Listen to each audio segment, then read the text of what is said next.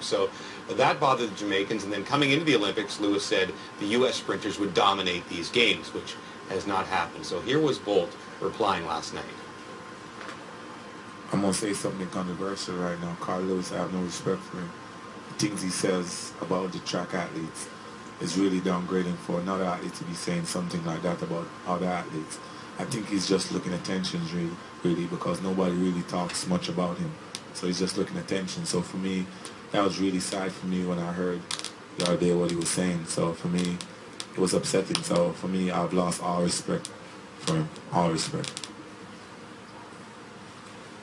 So it's a little war of words, although Lewis's words were quite a while ago, between two of the greatest Summer Olympians of all time. There's a comparison. Lewis, of course, was one of the most decorated Summer Olympians ever through his 3 Olympic Games, and Bolt is putting up a very similar resume. In fact, he's done a couple of things that Lewis has never done. Well, to add to the story, Jacques Rogue waded into the waters. He was asked to speak about Usain Bolt and if he is the greatest athlete of all time, to which Jacques Rogue said no.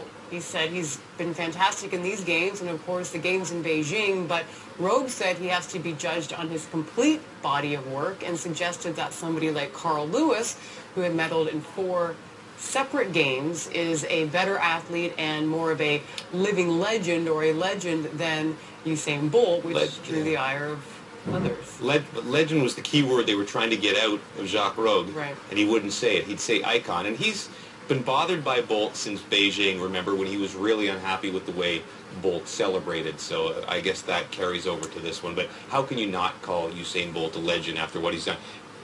Longevity is clearly key for Jacques Rogue, but he could not win another race, not set his foot on the track again and still be a legend for what he's done. Well, Ashton Eaton grumbling as well about Usain Bolt, saying, I don't know what I have to do to get a profile like Bolt, maybe a cool new pose. So, not everybody a Usain Bolt fan.